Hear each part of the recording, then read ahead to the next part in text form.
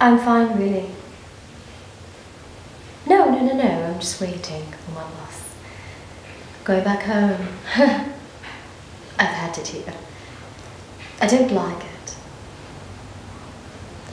Well, people treat me differently. I don't know why. Maybe because of my accent or the way I talk or the way I act. I don't know for sure. But I'm gonna go back home and see my mom. She's waiting for me. My dog is waiting for me. You see, the truth is, I don't want them to see me here. They don't know where I am. They're these people with ties and suits and guns, and they're looking for me, you see. It was a pure accident is what it all was, really.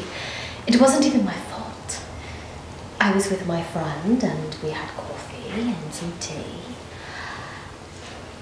I mean, I had no idea who she was, really. I was just with her. And because I was with her, they think that I was in on her scheme. I mean, I don't even know her from squat. Really, I don't. I just was having lunch.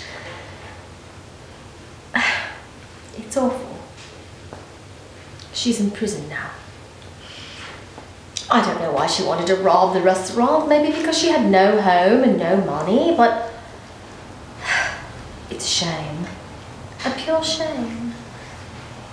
So I'm going back home and I'm so excited. In fact, my bus should be here any minute now. It was really nice to meet you.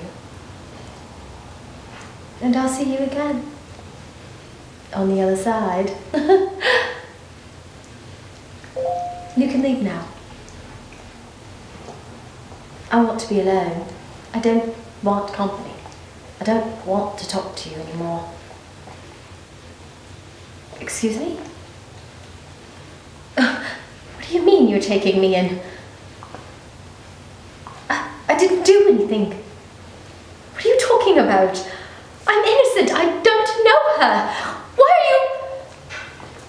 No!